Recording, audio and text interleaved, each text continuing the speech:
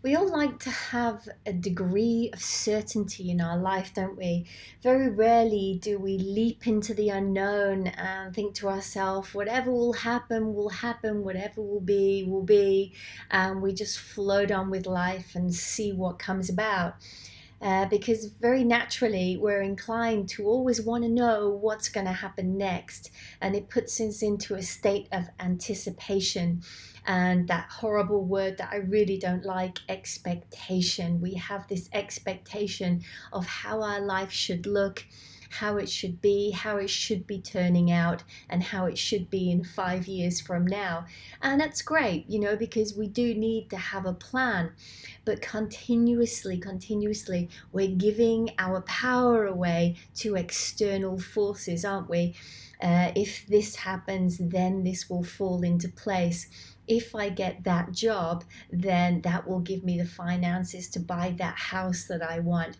And if this happens, then I'll have a really good relationship. And if that happens, then, I need to slightly adjust and go this way. And to an extent, of course, it's all really good stuff.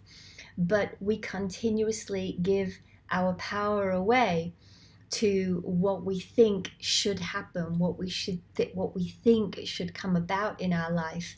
But guys, honestly, when we actually just for a while sit back and just delve into the unknown and move out of our comfort zone, it really can be really quite amazing what certain things come in when we're not forcing and pushing and continuously guiding our life continuously.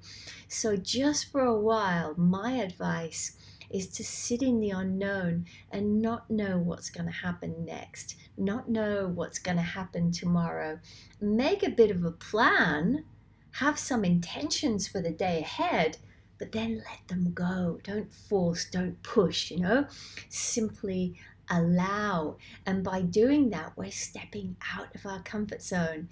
And get ready, because the ego will come in and say, come on, what are you doing? You've got to make this happen. You've got to force it. You've got to push. You've got to keep pushing uphill. Life is hard. This is what it's all about. But it doesn't have to be that way.